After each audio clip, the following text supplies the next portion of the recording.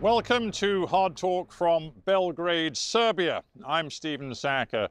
Serbia is the biggest power in the Western Balkans, but right now it is at a strategic crossroads. Does it prioritize its relationships with the West, in particular its ambition for EU membership, or does it turn eastward, deepening its relations with Russia and China? Well, my guest in an exclusive interview is the president of Serbia, Alexander Vучиć.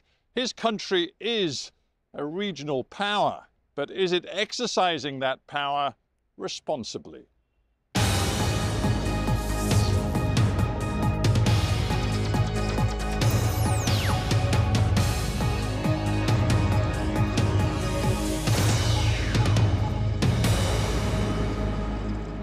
President Alexander Vучić, welcome to Hard Talk. Thank you for having me. It's a great pleasure to be here in Belgrade with you. Let me ask a question at the beginning which links the past and the present.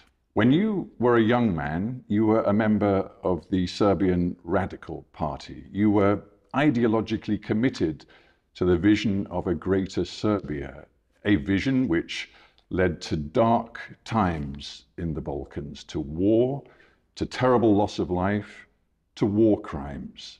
Today, you're the president of Serbia. You are in a different political party. How much have you changed? I'm not ashamed to say that I changed myself, but I disagree with you with who was guilty and who was responsible for many bad things that were happening in the Balkans. We have different views on that, and not only speaking about our internal issues. When I say our internal issues, I mean issues from the former Yugoslavia. I mean about the role of Western powers and all the others that had a huge impact and influence on the situation at that time. But of course, we have an idiom in Serbian that only donkeys don't change themselves. And now I'm 30 years older, and of course I'm a matured person now leading the country, and need to care about our people's interests. And I believe that at least we did something. So if you talk of change and you talk of maturity, let's just address one specific about the past and the present. Let's take the. I'll tell you one thing. Apart from disagreeing with all of your assessments and all of your marks of what was happening here, I would say that changing myself and seeing and noticing that economy is something of an utmost importance for the country's future. And apart from that, you cannot do anything without having stability, peace, and tranquility. So if I may, just one specific question about the past and how you now see it, and it's about Srebrenica and the massacre which UN courts ruled as a genocide, which was committed by Serbs in 1995, and thousands of Bosnian Muslims were killed. Recently, the UN identified a day for commemoration of what it calls the Srebrenica genocide. Are you, as president of Serbia, now prepared to recognize that was a genocide? I have always been very much prepared to recognize and to acknowledge that it was a terrible massacre that happened in Srebrenica. And I went there, it was 20th anniversary, if I'm not mistaken. I went there and I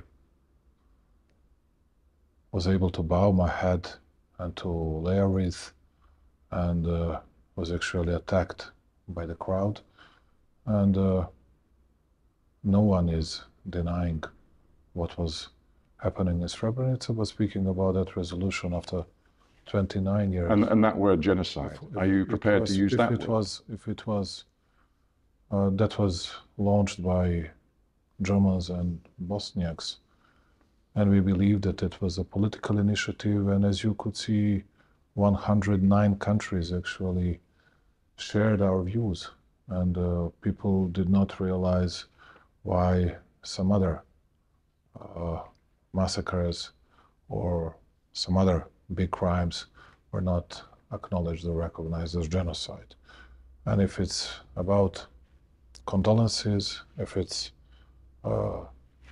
about paying tribute to the victims, always ready to do so. And I believe in reconciliation in the region, but I don't believe in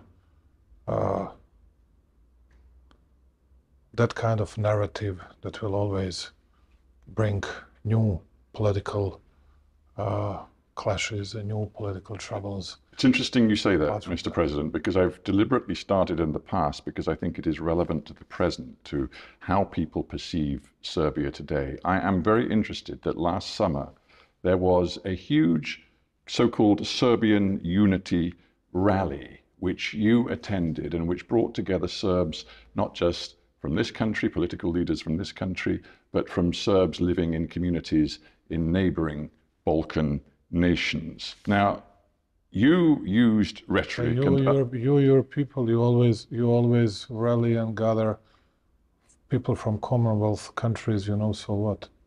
No, so let's discuss what was said at the rally. There was a declaration from this rally which noted that, quote, the Serbian people are a unique entity. One nation, one parliament was the slogan. It rang alarm bells, this language, in Bosnia, in Croatia, in other countries too. It seemed to many people like the greater Serbia ideology is still here. No, it's not. And it's very much fabricated story by all those people that wanted to harm Serbia and Serb national interests. And I'll tell you how easy that is, because you were quoting or taking out of context something. We have no aspirations for one parliament. It was an assembly of Serb people. It is not the real parliament. The real parliament we have in Serbia, the real parliament they have in Srpska or wherever else. These are different stories. But what we said in the declaration is that we fully support observation of Dayton Peace Accord that was signed in 1995. And I was saying thousands of times, and I'm reiterating that now, that we do support territorial integrity of Bosnia and Herzegovina in adherence with international public law and Dayton Peace Accord, and territorial integrity of Republika Srpska within Bosnia and Herzegovina. What is unclear in that statement? And that was said that day tens of times. But nobody wanted to convey that message. What we wanted to say is that no one has right to diminish or to deprive Serbian people of their right to use their language, to use their Cyrillic letters, or whatever else. So if we start to discuss the specific points of great volatility in the Balkans today, you've mentioned Republike Srpske already, which is the Serb element within the complex federation of Bosnia-Herzegovina. You have just mentioned the Bosnian Serb leader, Milorad Dodik. He said this last May. He said, Bosnia and Herzegovina has reached its end. All that remains for us as Bosnian Serbs is to make an effort to part in peace. He wants secession. Do you support him, or do you say to him, Mr. Dodik, you cannot, you will not secede and join Serbia? I have a relatively good relationship with President Dodik, and I respect him. I don't give any orders to him. I'm not in charge of bringing any decisions on behalf of Republika Srpska. I'm a president of Serbia. But you see how hypocritical this is.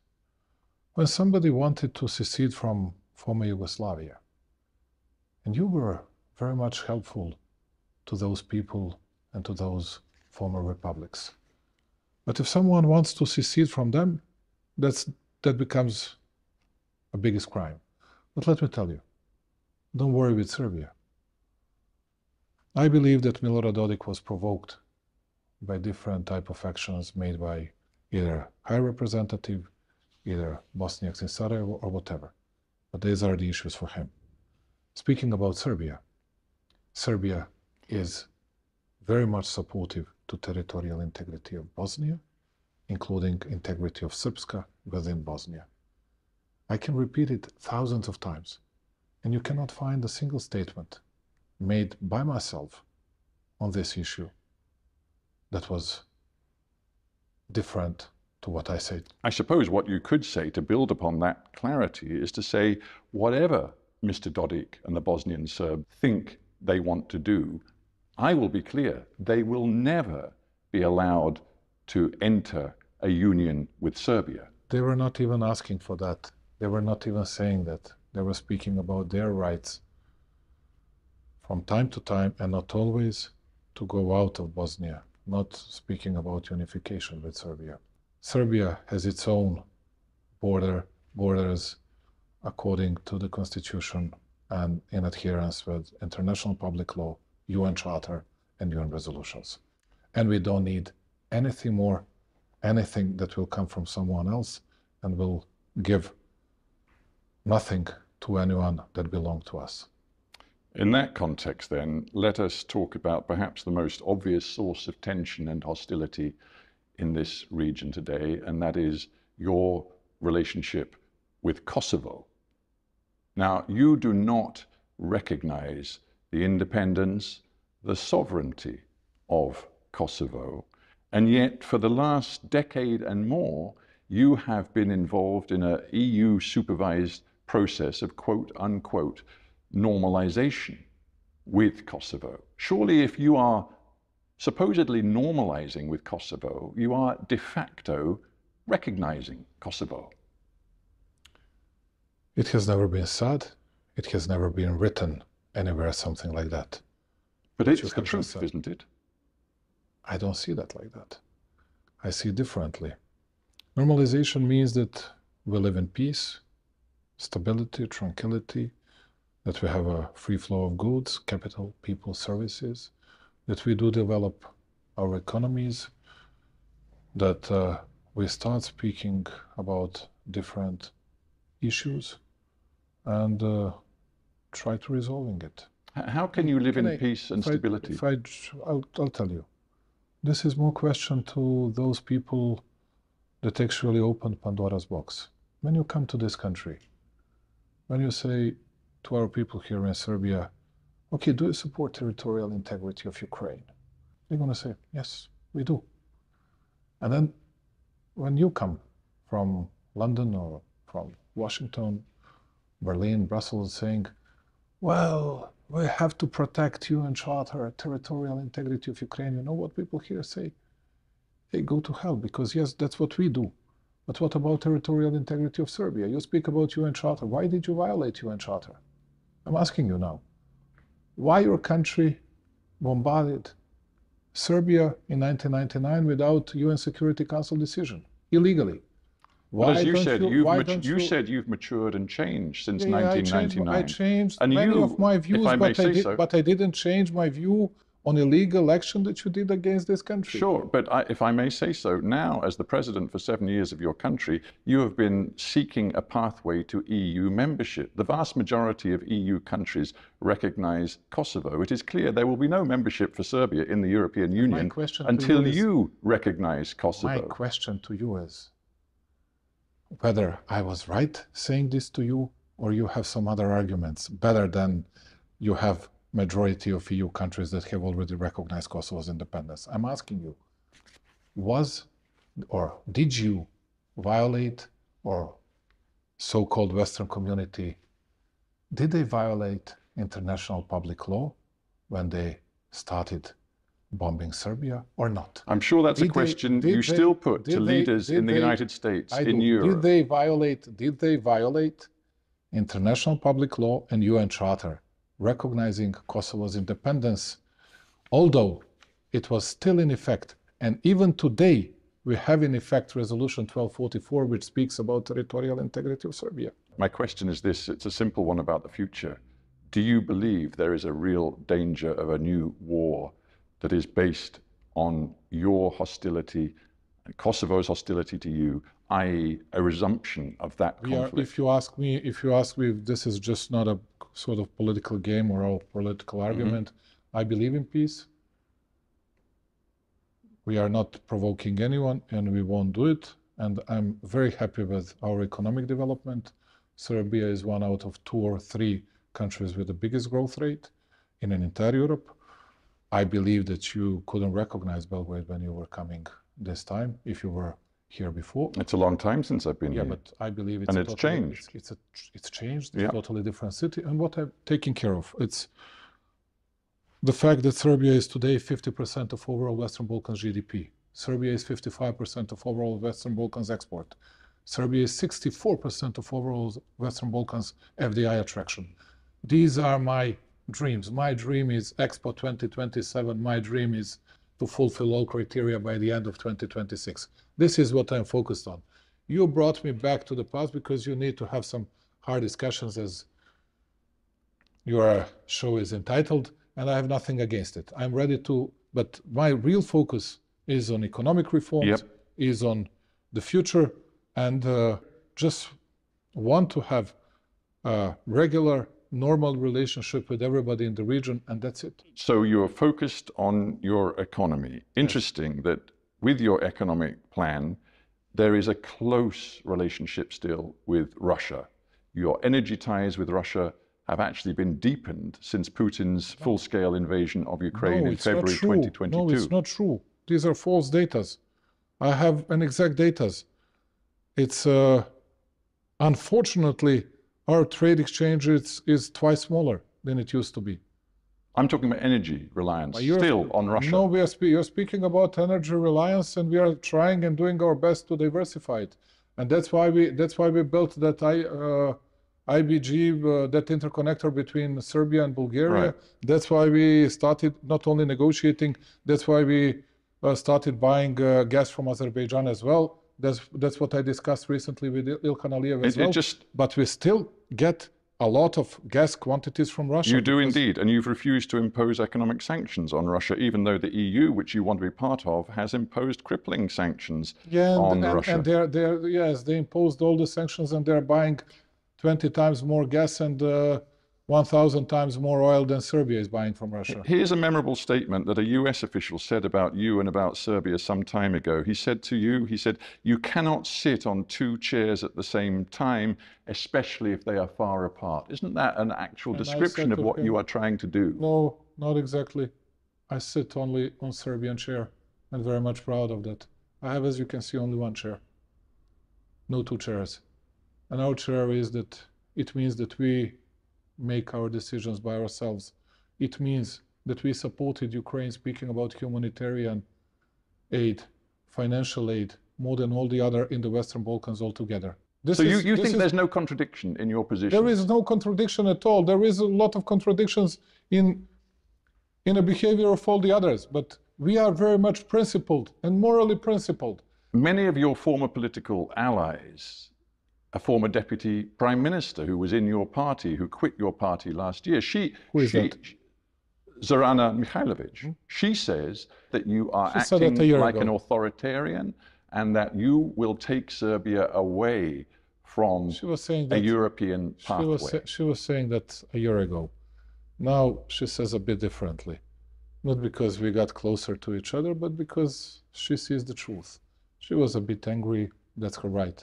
Here's what the former mayor of Belgrade said recently. He said today's Serbia wouldn't even be allowed to become a candidate for EU membership. Who is the former mayor? Please tell me. Mr. Dragan Đilas. It's our political opponent. He's entitled to an opinion. Just because he opposes you, you think he can't have an opinion? No, he has all the right to say whatever he wants. It's okay, but you're saying that my opponents, they think differently. Of course they think differently. At the end, we did it. But the EU sees... We opened the negotiating process with the European Union, not them. But I guess what the EU sees in your relationship with Putin, in your developing relationship with China, in foreign policy terms... It's not me that I spoke to Putin tens of times in the last 2.5 years. I spoke once when he congratulated me by phone, when he congratulated me 80th anniversary of liberation. But the EU sees your foreign policy, the EU sees your... Hang on, the EU sees... But EU leaders were going to Moscow, seeing President Putin and discussing all the issues, and still buying oil and gas from Putin and trying to depict as the only culprit Serbia. We are an easy target. I'm making a simple point, Mr. President. I'm saying the EU looks at your foreign policy. The EU looks at your domestic policy. For example, they say that they see dangerous signs of you not respecting fundamental values like the freedom of the press, the independence of the judiciary, independent rule of law. They say that in all of those different areas, you are moving away from the European pathway. No, you saw the report. They say that we made a limited progress. Limited. And they also cited, for example, the Independent Journalists Association of Serbia, which says that 181 attacks on journalists were conducted in this country in 2023. Limited progress is not and does not mean going backwards, which means that you are not saying the truth. But apart from that, I fully agree with you that there are thousands of things that we need to improve, thousands of things that we need to work on. That's why we are now changing a regulatory agency. That's why we are now working very hard and very closely with ODIHR in improving all the regulation regarding election processes and everything else. And I agree with them.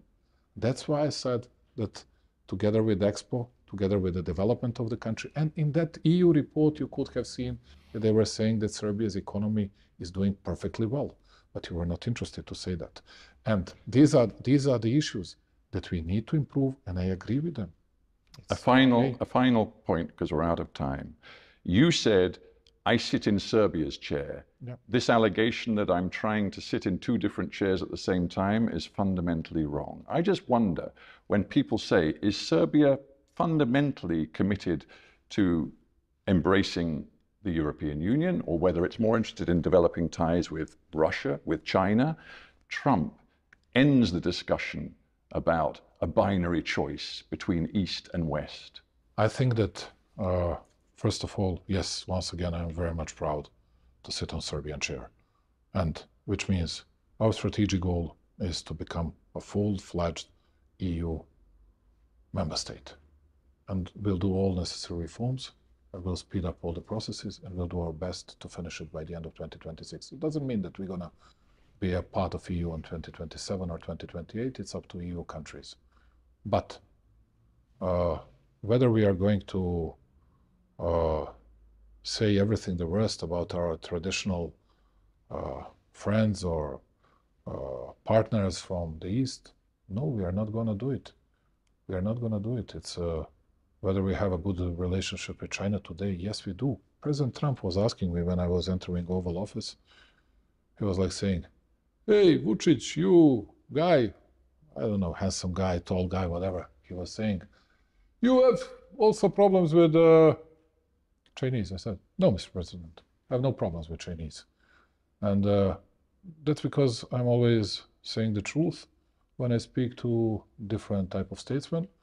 And I always have the same story which I present to everybody. And that's what people, they can like me, they can dislike me or hate me or despise me, but at the end, they show respect for that attitude.